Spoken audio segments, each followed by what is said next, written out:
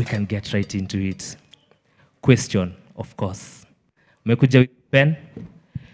Do you have a notebook? Aya, kuna swali. Are you ready? What is the best thing that has happened to you so far this year? Discuss 20 marks. If you're not discussing, unatenda dhambi because you're not obeying instruction. So the question again, what is the best thing that has happened to you this year? Discuss 20 marks. Tafuta jirani.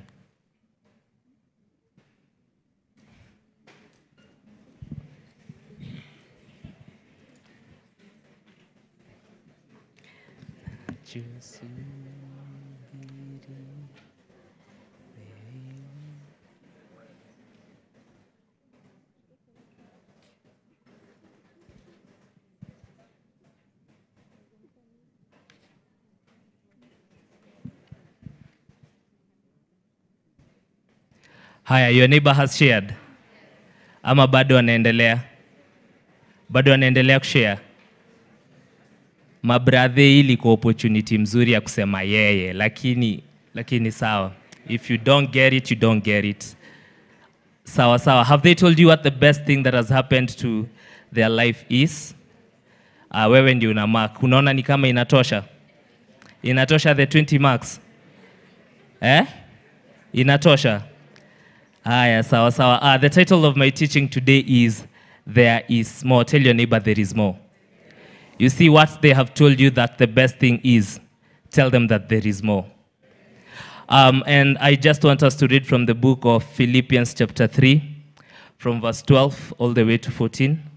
Philippians chapter 3, from verse 12 to 14. It says, not that I have already attained or am already perfected. Mtanisaidia kusoma tafadhali. Sawa sawa. 3, 2, 1.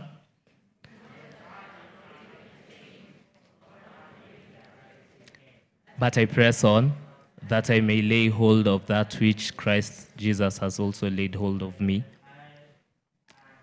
Brethren, I do not count myself to have apprehended, but one thing I do, forgetting those things which are behind and reaching forward to those things which are ahead. Verse 14. I press towards the goal of the prize of the upward call of God in Christ Jesus. That will be the basis of my teaching today. And before we get into it, allow me to lay a foundation on the same. When you look at life, the nature of life itself, the way God has designed life, it's that it is progressive in nature. True or true? A good example is the life of a child. When a child is born, this child is already perfect, complete with everything that it requires to do what? To go through life. But is the child okay? Unaweza andika huyo mtoto kazi hiyo wakati? Not at all. There is a process to it. There is a progress to it that it will allow it to come to a space where it is all sufficient for the things concerning life. And it's the same thing with us and God. That when God designed us, when we were created, or rather when we are with God, says that everything that pertains to life in godliness is found in him, yes. And when we are created, or rather when we accept Jesus Christ, we are complete in him. But before we make the most out of this life, there is something that happens. It is a continuous process. We grow pole pole in beats and leaps and bounds until we get to a place that we have attained full maturity. And full maturity, I want to think, or I know, cannot be attained into while we are still in this earth. Sindio? Being perfect and completely transformed into the image and likeness of our Lord and Savior Jesus Christ will also happen at the last day. So a good example, again, as we go back to this, is the biological process of a child. That when the child is born, the child is perfect and complete, lacking nothing that will allow it to do what? To live life. And even though they are born complete, we have to understand that kuna vitu ambazo huyo mtoto hawezi fanya nini? Hawezi fanya. For those of us that have been in spaces that we've taken care of a young child, for those of us that are parents in this house, or for those of us that are firstborns. Na unajua kama wewe ni firstborn, unaelewa that African parents wanakuanga saa zingine na kitu inaitwa mambo mingi, si ndio? Wewe unadhania wewe ndio ulifunga. Alafu oops. Senye unamaliza shule ndio kingine kanakuja. Alafu inakuwa ni wewe unafanya nini? Unalea aka kingine, si ndio? Inakuwa wewe ndio the deputy parent. True or true? So we've been in spaces that we've had the opportunity to interact with a little child. And for the most part, while they are still young, they cannot do anything for themselves, right? What happens therefore, the person that is around them, now the caregiver is in charge of making sure that the child is what? That the child is okay. Though the child is complete, they cannot take care of themselves. They have to depend on a caregiver, or rather on a guardian or the parent, somebody that will be looking after them. Juu kimwacha peke yake, hakuna kitu utapata amefa. If you leave the child kama amelala na mgongo, if they are that young, kama ni mtoto mdogo, utapata tu amelala hivyo. Na kama hata kwa amelala hivyo, atakuwa amezunguka, ameenda kuanguka kwa kitanda, si ndio? So the cages, wale ambao wako na space again, or you've had a baby, kanaitwa ka baby cot. Praise the Lord, wale ambao walikuwa na baby cots. Kama walikuwa na baby cot ni sa? Kama your baby cot, the side of it, the barricades on the side, it's for the child to do what? To stay within the cot. Juu kikaachilia katafanya nini? Ni kakitenzi kishirikishi ambacho hakijitegemei. Si ndio? You all remember kitenzi kishirikishi hakijitegemei, kinategemea mtu mwingine. And then as you continue, while you're still taking care of the child begins to grow. It grows in stages. It comes to a place where I want to think this is the place where it's most misunderstood. That mtoto ameboeka tu anataka kuota jua. And guess what the parent does? Anampatia chakula.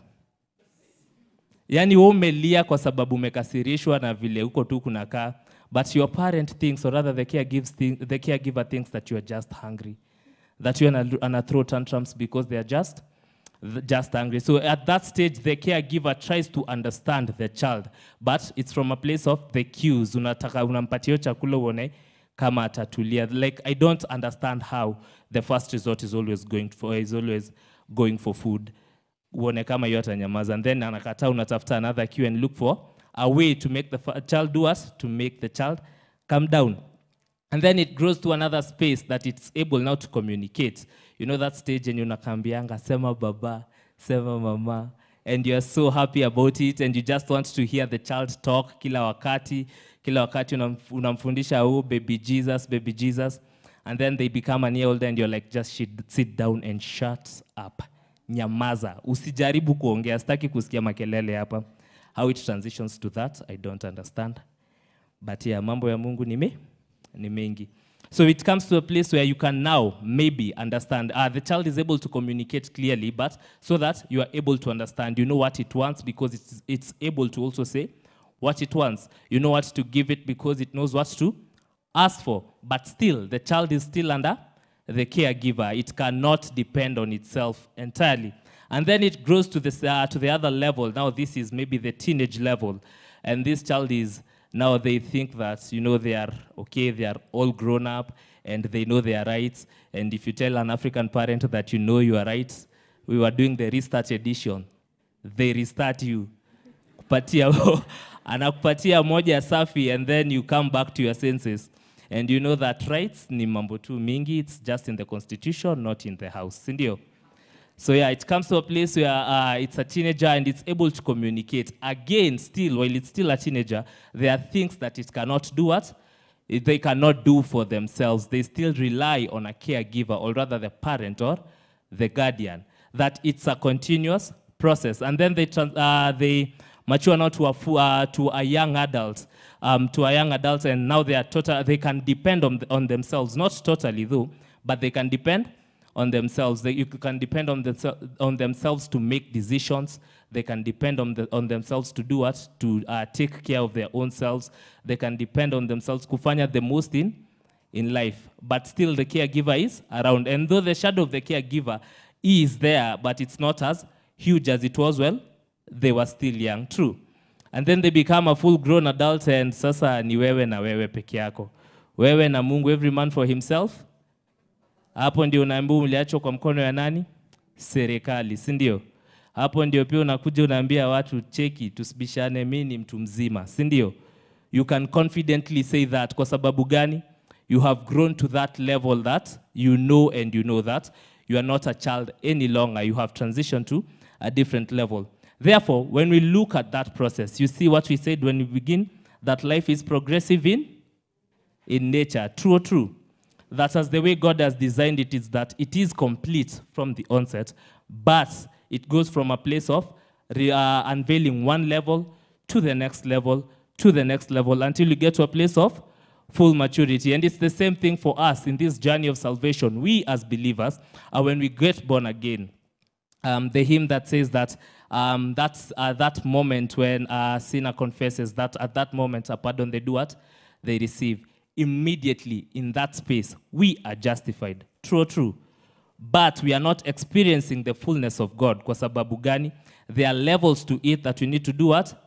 To unveil. We need to go deeper, or rather continue to fellowship deeper with God to get to this place of where we can enjoy in full maturity. To the place that Paul comes and says that I do not consider myself to have apprehended. And remember when he's saying this, when he had spoken in the previous verses, the verses preceding the ones that we have read, he's talking about his former life and his new life. And then he comes back, and then he comes to this place where he's saying he has not done what? He has not apprehended the whole thing. The former life, him being a Pharisee of the Pharisees, I don't know, a Hebrew of Hebrews, and pertaining to the law perfect and everything. And then he comes and talks about how he has been transformed by Jesus Christ, and that his only desire is to know him and to get acquainted with his dead and to just have fellowship even deeper with him.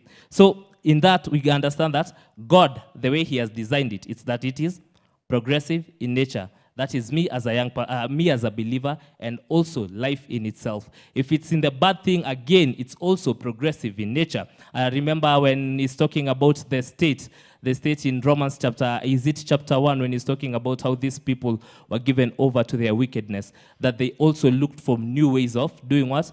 Indulging in their sinful ways. So if it's to the positive, it is progressive towards the poor.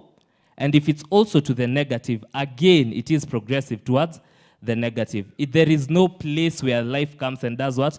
And it's just a standstill, that it plateaus, hakuna kitu inaendelea, and when it comes to that place, it is in the human heart to also want to do what?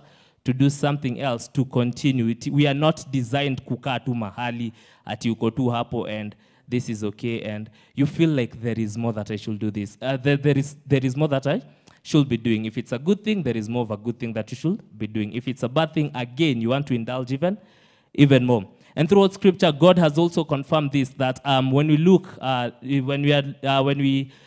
theme of the year, the redigging and repossessing, that text, Genesis chapter 26,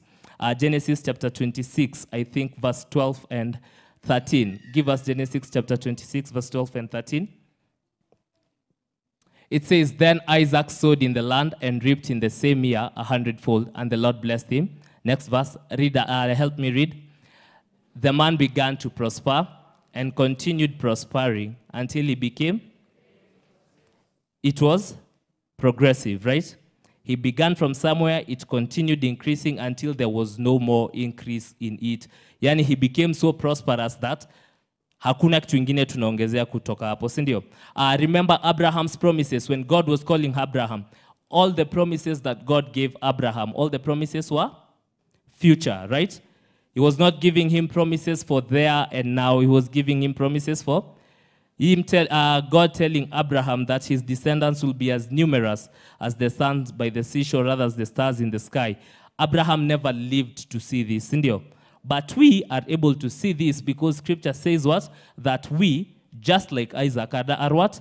Children, or rather sons of the promise. Anyone that has accepted Jesus Christ, we are born into this new family. We are also able to be called again with Abraham, right?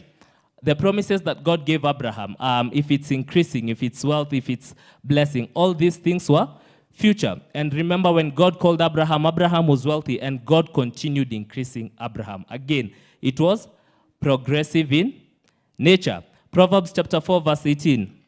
Give us Proverbs chapter 4 verse 18. It says, but the path of the just is like a shining sun that shines ever brighter unto a perfect day. That again, it is progressive. It is ever brighter unto a perfect day. Again, and when you read again the previous verses before you get to Proverbs chapter 18, when you read again the preceding verses before that, you see that the wicked also are the same. Their path continues to tend towards what? Towards wickedness. They continue to go down deeper and deeper in their own sinful ways or in their own wickedness.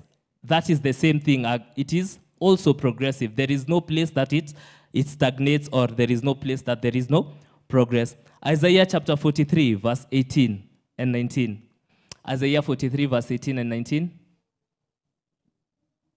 It says, do not remember the former things, nor consider the things of old. Behold, I will do a new thing. Now it shall spring forth. Shall you not know it? I will even make a road in the wilderness and rivers in the desert. Again, it is progressive. He's doing what? A new thing. We are not settling for the place, or rather the space. Remember, he's talking about the redemption of Israel. They are not settling for the space that they are in, but there is something new that God is about to do what? To do. So he tells them, do not consider, do not get stuck in the past.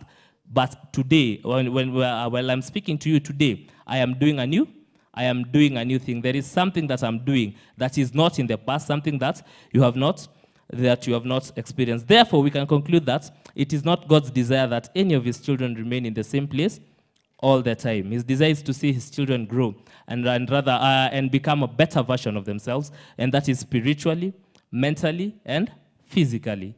True or true?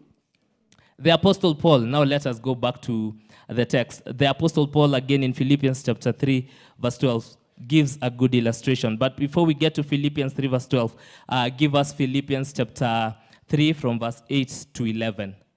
Philippians chapter 3 from verse 8 to 11. While it's coming up, allow me to just, thank you. Yes, indeed, I also count all things as loss for the excellence of the knowledge of Christ, Jesus my Lord, for whom I have suffered the loss of all things, and count them as rubbish, that I may gain Christ, and be found in him, not having my own righteousness, which is from the law, but that which is through faith in Christ. Through faith in Christ, that I may know him and the power of his resurrection, and their fellowship in his suffering, being conformed to his death, if by any means I may attain the resurrection from the dead. This is what Paul was saying, that he may do what? His desire is to know him, and to do what? To have fellowship with his resurrection, that he had already attained that. Remember, when Paul is writing this epistle, he's writing this epistle while he's still in prison. And why is he jailed, or rather why he's in prison, is because he's spreading this new gospel, spreading the gospel of, or rather the message of the cross to the people in that period. That is the reason as to why he's done what? He's being sentenced, or rather he's being jailed. So this is a person, if umefika mahali, and you have grown to that space that wewe unafungwa kwa sababu ya hii kitu, that it means that you have some basis, like wewe ni ule msee, si ndio? It means that whatever it is that you have been saying it for a long time, so much so that whenever it's been pointed, they cannot point that thing without mentioning you. Yani wakirusha mawe hivi kwa gospel, waizi hata Paul. Itagonga gospel na itagonga Paul at the same time. So if he's coming to a place where he's being imprisoned concerning this thing, it means that he has come to a place of, he has grown into it. It is now a part of him. The things that he is teaching, these are the things that he has believed. These are the things that he understands, and these are the things that he's doing what?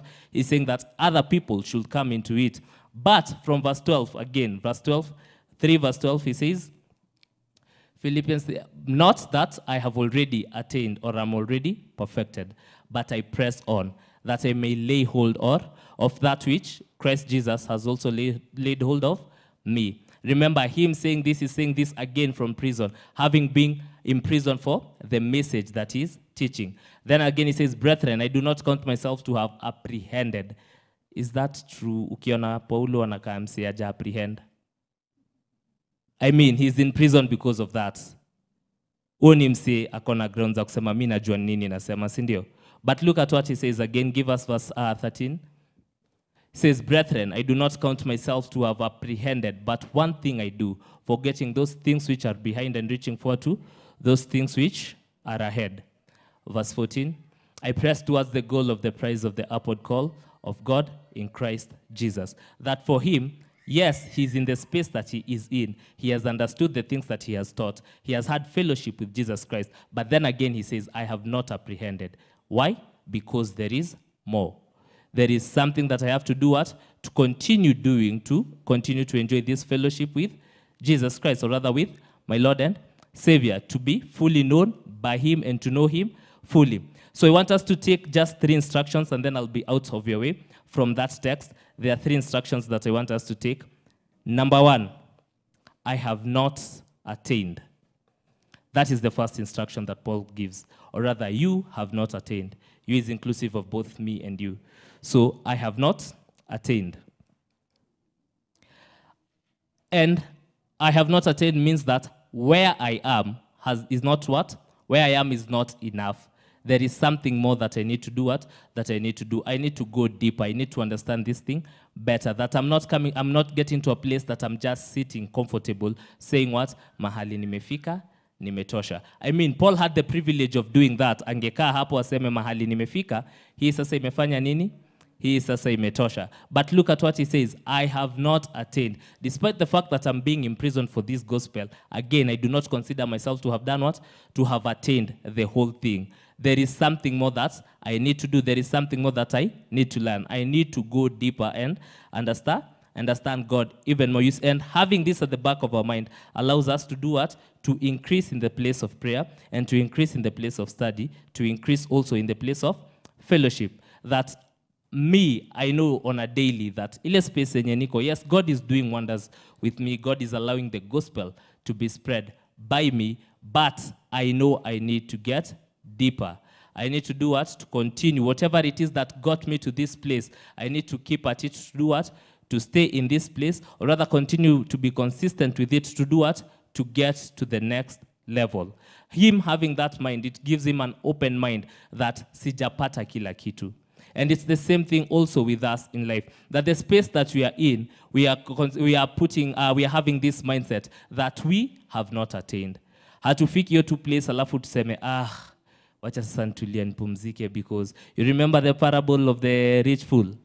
He says that now because I have stored the grain for myself, ninaweza kaa chini nifanye nini? Nipumzike. And then God is like, your soul will be required of you today. Alafu anafanya nini? Anaenda. So we don't get to a place where we say, mahali niko, it's enough. Sifanyi kitu ingine, siongezei wala sipunguzi, ninatulia hapa. That will be wrong, because with God, there is always something more. Again, even with life, there is always something more. True. Let me use this example for those of us. I see a good number of us are young adults. Ile wakati ulipata kazi yako ya kwanza, you are praying for that job. True. And then the job came. And then you are happy after the first salary, the second, the third, kitu ikaanza kubo sasa. You're looking for something bigger, for something new, right? You're looking for something fresh. You want to grow past that. Sindio? You're telling yourself, mimi nikikuwa tu hivi CU, nilipwe 1 million. Nafanya kazi ingine ya nini?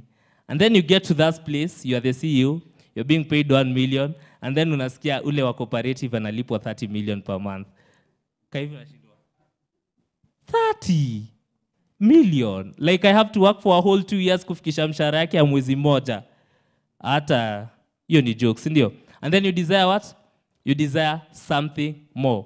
You see? Again, life being progressive in nature, that there is always something more that is available, that we are not settling at the place that we are. We are not saying that now, because I have reached this place, I have attained everything that is desired to be attained. There is always something more.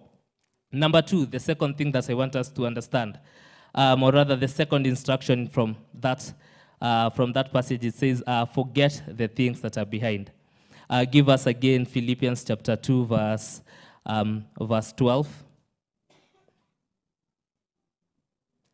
Not that I have already attained or am already perfected, but I press on that I may lay hold of that which Christ Jesus also has laid hold of me. Next verse. Brethren, I do not count myself to have apprehended, but one thing I do, forgetting those things which are behind and reaching towards the things which are ahead. And again, let us go back to that. Let us go back to the preceding verses before that. Paul is talking about whatever it is that he had already experienced before he comes to this place of, I forget the things that are behind. And whatever it is that Paul is saying, that I am not getting attached to the results. That is what Paul is saying, that I am not getting attached to what? To the results. That whatever it is that has happened. Fine. Me, I press on. I continue. I refuse to get attached to results. Because when the days are good, when the days are good, or rather when the days are good, or when he's seeing his progress, he says, I'm in prison because of this. I mean, Nisawa, let me just, again, sit pretty here and just do nothing. You metosha. But look at what he's saying. He's not getting attached to whatever it is that has already happened. He knows that in his heart there is something more to be gained. Therefore, what is he doing? Getting the experience from whatever it is, getting the lessons from the things that he's experiencing and doing what? Continuing, moving forward. True or true? Again, Ecclesiastes, Mansolo tells us the same thing. Ecclesiastes chapter 7, verse 10. King Solomon, or Mansolo, we call him Mansolo. Do not say why were the former days better than this, for you do not inquire wisely concerning this. Again, that's another place where Solomon says again, we are not getting attached to what? To results. We are not continuing to bask at the glory of the past. There is something more to be harnessed. There is new levels of grace to do what? To go. There's new levels of grace to be released. New levels of revelation to be also given unto you. Therefore, we do not sit pretty and say, now because the previous day is okay, then we'll sit here. And that is one side of looking at it. The other aspect, the other perspective of the same is having a bad experience in the past. And now we say, now because things were bad in the past, today I'll not do anything for what? For the future. Again, that is me getting attached to the results, or rather the outcome of the thing that has happened. Nasema kwa sababu nilijaribu the first time and it never worked out. Let's say I tried in business, halafu haikufanya kazi, and then I come and say, you know what? Business, afadhali kitu ingine kuliko biashara. But we have other people that are succeeding on the same, right? And we have other people that have already that have tried whatever it is that you have tried. They have failed, and then they have done what? Tried again. And this time it was different. The story of Naaman is a good example that the first time he went in, nothing. The second time he went in, came out, nothing. The third time, and then the fourth, and then the fifth, and then the sixth, and then that's when whatever it is that he was seeking, that's when the results, or rather the result that he was desiring came to do what? Came to fruition. But had he given up on the first, or rather on the second, or rather the third time, because he had tried it in the first time, then the healing will not have come. True. Again, the fishermen, when we were doing the year of the great catch, if they were attached to the result that we have toiled all night na hatujapata samaki, hivi basi hatutarusha nyavu zetu tena. But look at the attitude. They say, but nevertheless, at your word, we do what? We try again. We have had the experience. We have taken the lessons that we have taken from that experience, and then we are willing to do what? We are willing to try again. That we are not attaching, again, God to a certain result. We are not putting him in a box and saying that, you know what, because it did not work out, mimi na hiyo kitu nimemalizana. Ule mori ulikuwa na textingi, ama ule demu ulikuwa na textingi, ana misbehave, alafu all of a sudden you're like, you know what, love Z, it's not true. What was wasipenda? Again, that was one person, just a fraction of this other thing that you do not know. True. So if I am to base the future decision on this thing, then I'll be missing the whole point, because it will mean that I am taking this one thing that happened in this way and then going with it as the foundational truth of every other thing that is coming. A story is told of a cat that sits on a hot stove lid. Ile nini moto ya sufuria inakalia hapo juu. Hiyo paka haitawahi kalia tena lid moto. But there is one thing you can be sure about. Hata lid iwe baridi, hiyo paka haitaifanya nini? haitawahi kalia lead baridi. In short, hiyo paka haitawahi kalia lead yoyote as long as it's a lead. And sometimes that is us. Ulikalia nini moto, si ndio? Ulikalia mahali ambapo ulikalia kiti ikakuwa ni moto. Allow me to use a seat. Ulikalia kiti ikakuwa ni mo.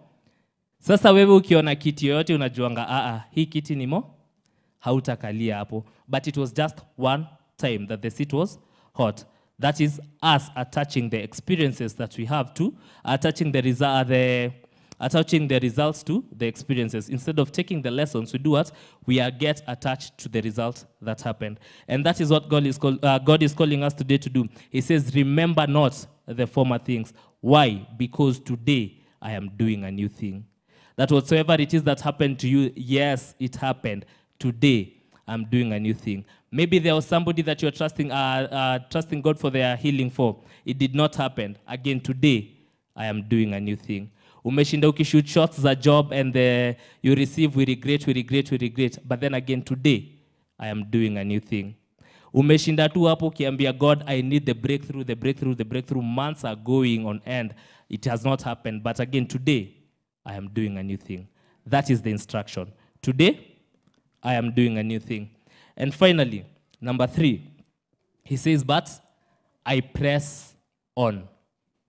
I continue to do what? I continue to do the thing that I have continued to do. I continue to trust God all the more. I continue to push even more, knowing this, that mwenye ameahidi kuhusu ile mambo yenye ameahidi ni nini? Ni mwaminifu na anaweza fanya nini? Anaweza timiza kile ambacho amefanya nini? Ameahidi. Sindio? We have had experiences, or rather we have had testimonies of people. Somebody once told me that ushuhuda ni yao, muujiza ni wangu, ushuhuda ni yao. That me have received the miracle. And then for me, it is to give the testimony. And for you, it's to be encouraged with the testimony that I'm giving. That I press on, I continue reaching out to God. I continue to desire to do what? To go deeper. If it's in word, if it's in the word of God, if it's in the study, again, give us Hebrews chapter 5. Give us Hebrews chapter 5 from verse, is it 12 or 12? Yeah, to 14. For though by this time you ought to be teachers, you need someone to do what?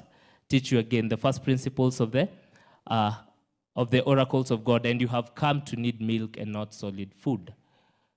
For everyone who partakes only of milk is unskilled in the word of righteousness, for he is a babe. But solid food belongs to those who are full of age, that is, those who by reason of use have their senses exercised to discern both good and evil.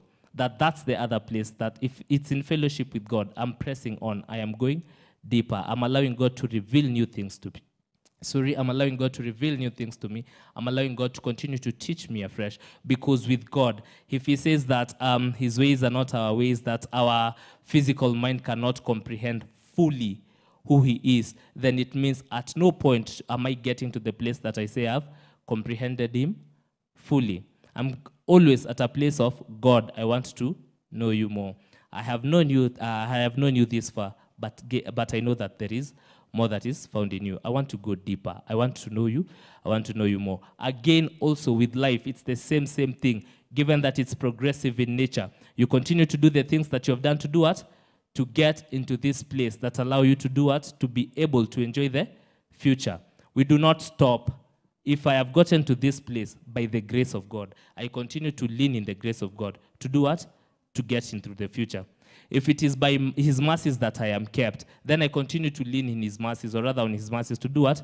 To be kept in the future. Sindio? If it is God that has been my provider, then I continue to lean on God.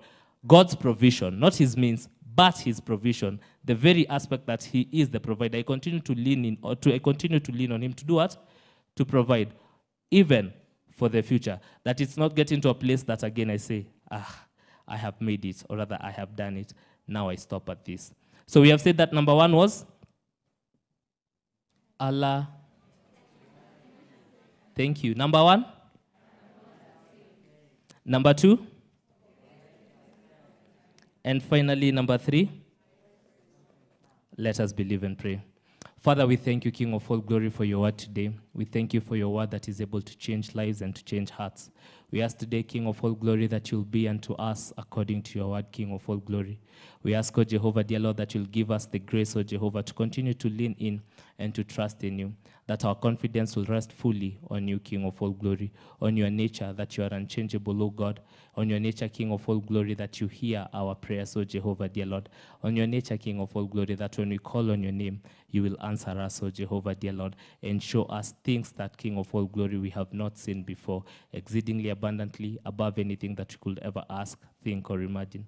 Therefore, this morning, O Jehovah, dear Lord, our faith is stirred to continue to trust you, O Jehovah, dear Lord, for better days ahead, O King of all glory. Continue to trust you for newer levels, O Jehovah, dear Lord. We continue to trust you, King of all glory, to go deeper and deeper in you, O Jehovah, dear Lord. We submit ourselves to you. We submit ourselves to the power of the Holy Ghost, Abba Father. We ask that in this season, O Jehovah, dear Lord, and in the seasons to come, that you will teach us, O King of all glory. Instruct us in your righteousness, O Jehovah, because our paths are continually before you, King of all glory. We ask that you'll continue to order our steps, O Jehovah, dear Lord. We thank you and we honor you. And it's in Jesus' name I pray as I believe. Amen.